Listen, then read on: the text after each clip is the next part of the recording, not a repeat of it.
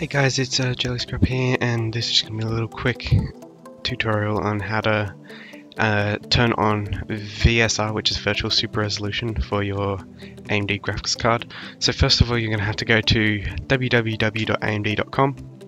Then you'll see a catalyst for Windows 10 and DirectX. Click See More, and it will load, and then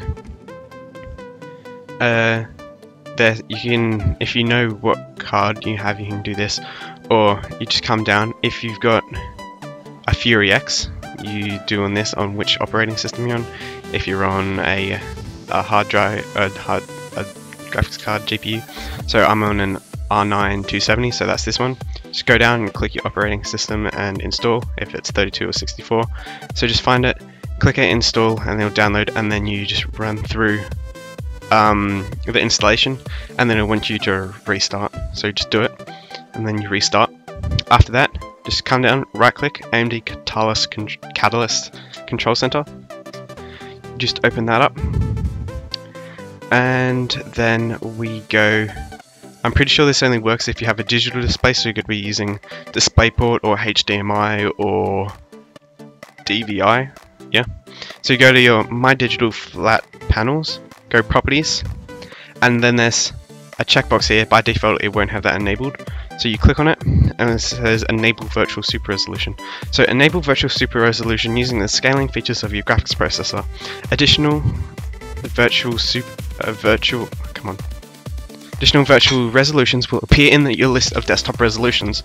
So apply, it might want you to restart, and then once you do apply, right click, go Screen Resolution, and so this is the monitor. It's a 1050p monitor, and by default it will be like this, so it will just say recommended.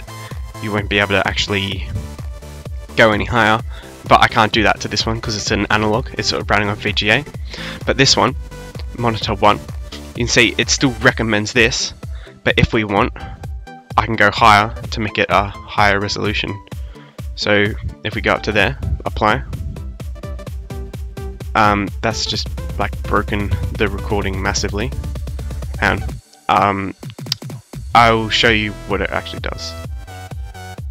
So by default, because my monitor's not 16:9, you can see on the side here there's this black bar, and what this does is if I hit apply,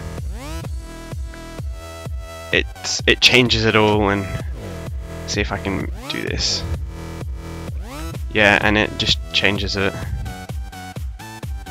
Anyway, but it works better if you have a